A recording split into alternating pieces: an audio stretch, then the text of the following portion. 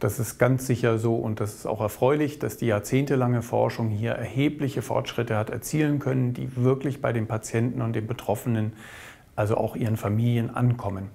Es ist zweifelsohne so, dass mit den modernen Insulinen und Insulin-Anwendungsschemata eine viel höhere Anpassung möglich ist an die jeweiligen Lebensmodelle, seien es Schüler, seien es junge Menschen, seien es Sportler oder Leistungssportler sogar, seien es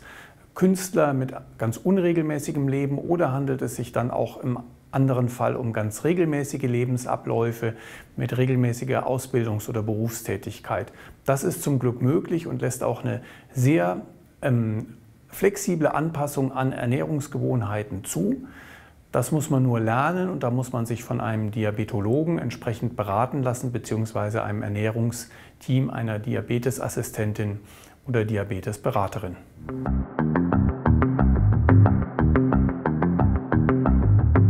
Die Behandlung mit einer Insulinpumpe ermöglicht noch mehr Flexibilität im Berufsalltag und im zum Beispiel auch Freizeitalltag, aber erfordert auch eine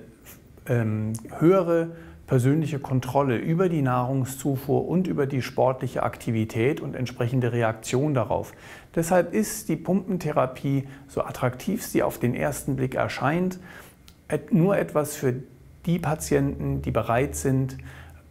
mehr Kontrolle auszuüben, mehr über Nahrungszufuhr nachzudenken und die einen höheren Bedarf an Flexibilität in ihren Alltagsgewohnheiten benötigen. Patienten, die aber sehr regelmäßige Alltagsabläufe haben oder relativ regelmäßige Alltagsabläufe haben oder die sich das so einrichten können, fahren häufiger mit etwas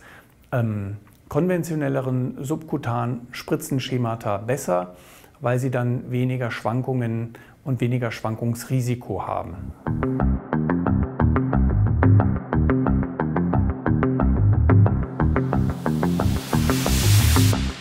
Der Gewichtsverlust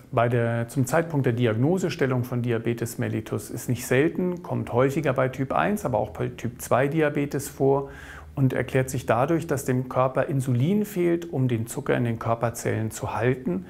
und dann verliert der Körper die entsprechend über den Urin. Wenn aber für die Kalorien entsprechend Insulin zur Verfügung gestellt wird, wenn eine adäquate Diabetestherapie eingeleitet wird, ob mit Tabletten oder mit Insulinspritzen, ist dabei zweitrangig, dann kann der Organismus diese Kalorien für sich behalten, den Körperzellen zur Verfügung stellen und letztlich auch wieder funktionierende Körperzellen, insbesondere Muskeln, aufbauen.